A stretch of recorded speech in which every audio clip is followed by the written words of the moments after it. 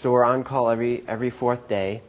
During the week, we work a full day and work until 10 p.m. and admit new patients all day.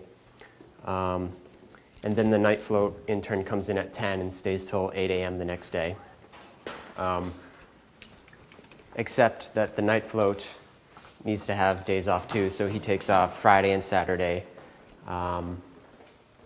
which means that if our call falls on a Friday or Saturday, we need to stay the day and the entire night into the next morning. So it's probably a 30-hour shift.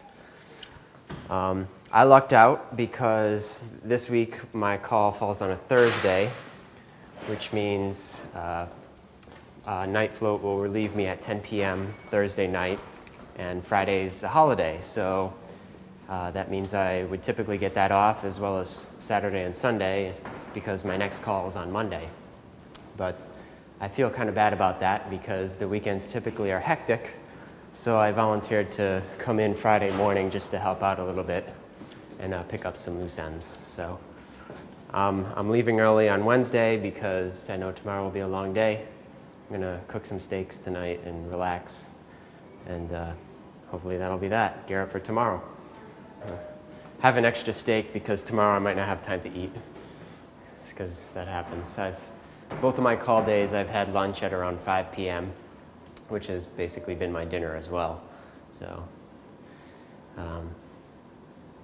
that's what happens sometimes. Hopefully it'll get better and I'll have 5 minutes to grab a quick bite, or maybe earlier in the day, so that I can be energized for the remainder of the day. I have the Friday off on the 4th. I do have to come in Saturday, and I'll be in Saturday morning to Sunday morning.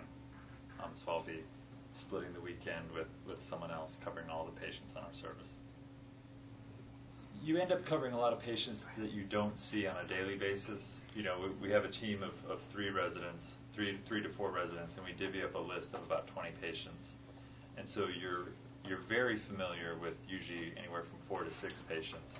But then on the weekend, if you're covering the whole service, then there's the 4 to 6 patients you're familiar with, but then there's also maybe, you know, anywhere from 12 to 16 that you have only sort of a peripheral familiarity with. So it's a little bit more difficult on the weekends. 8-hour day is an early day for me. Yes, they've typically been 10-hour days on average, with the exception of call, which is a 14 to 15-hour day. So,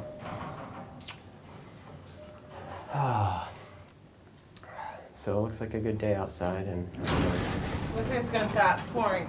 Oh, really? I just saw this window. I was like, oh, God. Well, It's all black. rain, sunshine, it's time off, so I'm gonna take advantage of it. You take care of people all day, but when you go home at night, you have to take care of yourself. You have to re-energize and rejuvenate so that you can come back in the next day and do it all over again. You give all day, but there's also a sense that you have to feed the self as well. So that's why I'm going home. I'm going home a little bit early on my one lucky day to go home early, and I'm gonna feed myself.